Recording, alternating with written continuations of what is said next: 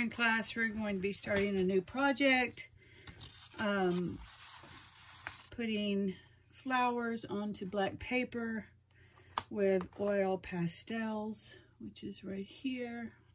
First, I want to talk a little bit about our pencils, just so that you know at home that all pencils are not equal.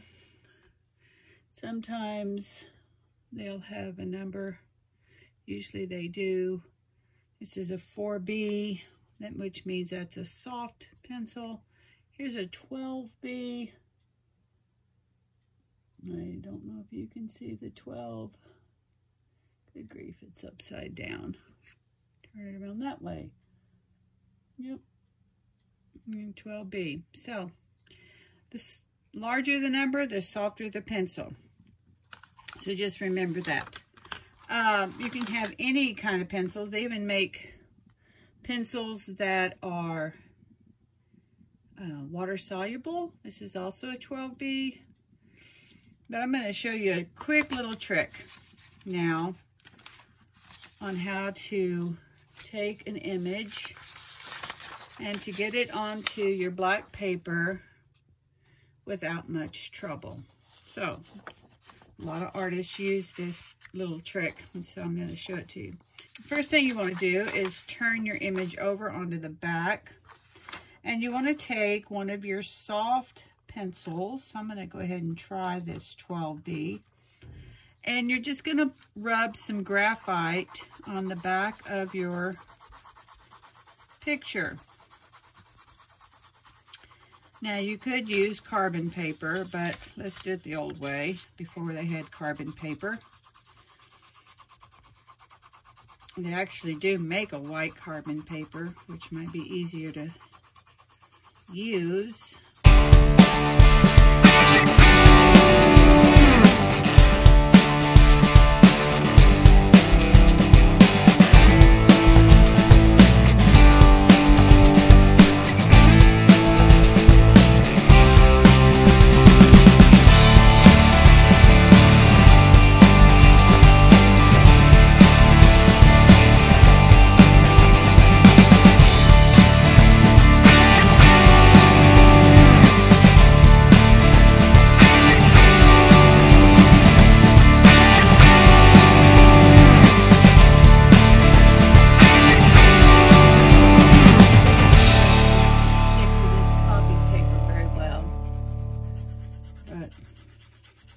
Do the best we can. All right, so when you get your black paper, I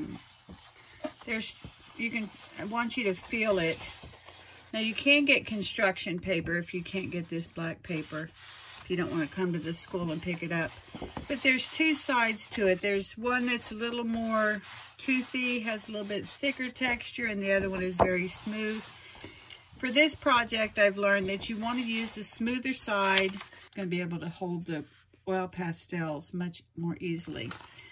So then you lay your picture onto, let me get this adjusted, onto your black paper. And then you're going to get another pencil, and you're just going to trace over your lines.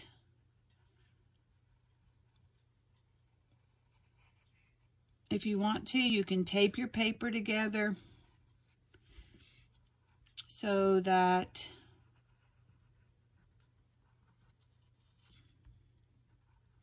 you might want to tape the paper onto your drawing paper so that it doesn't move and so that you can check it.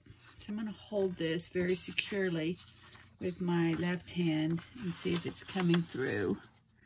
It's just barely, but it's there. So I'm going to keep going.